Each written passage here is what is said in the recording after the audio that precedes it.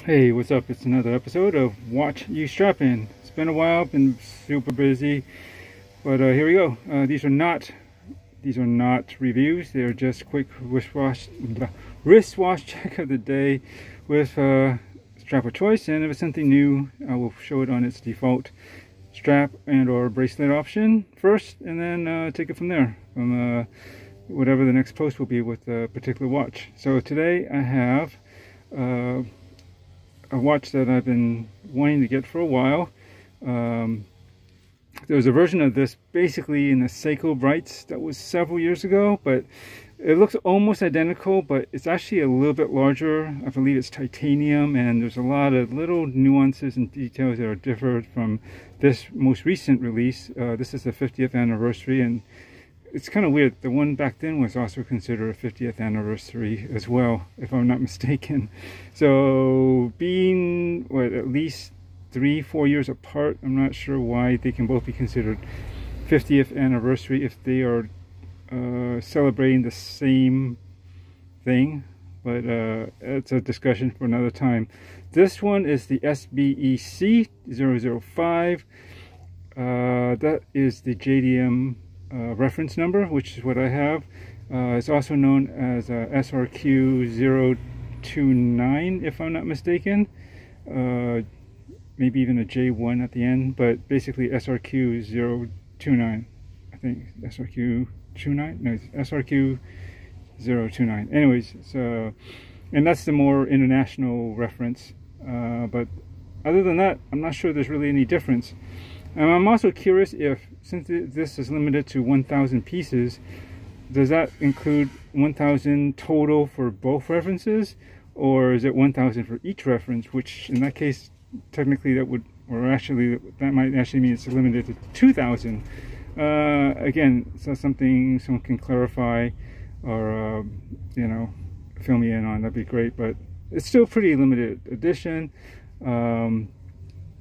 It's a very cool watch. I'm just talking about real briefly, and this is not a review again, but I just really like the way this chronograph looks. It's got this nice brushed silver dial, burgly brushed, and I just like how they kind of did this sort of offset with the asymmetry of the chronograph, you know, subdials. They left those black, whereas the running seconds subdial on the right is actually in silver with a kind of a radiant finish to it, so it's a little bit different. You can see there, and it's got nice applied indices.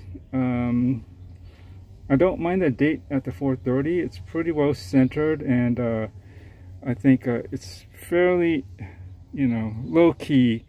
And you know, you got these circular elements for the subdials. Having this little one down here doesn't really throw it off too much.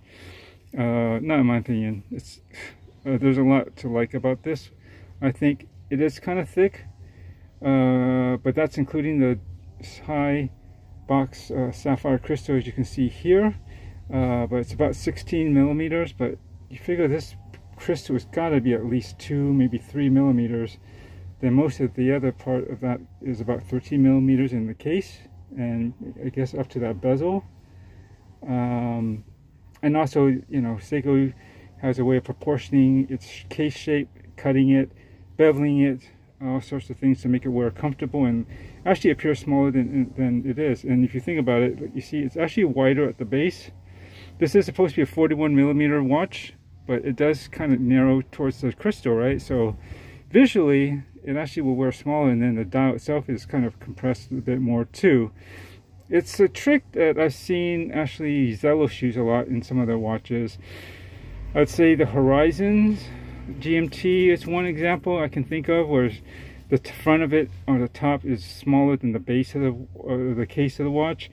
And when I had the Helmsman 2, that's also the same case. Like, it was like a 42, but it wore at least like a 40, maybe even a 39. It surprisingly looks small.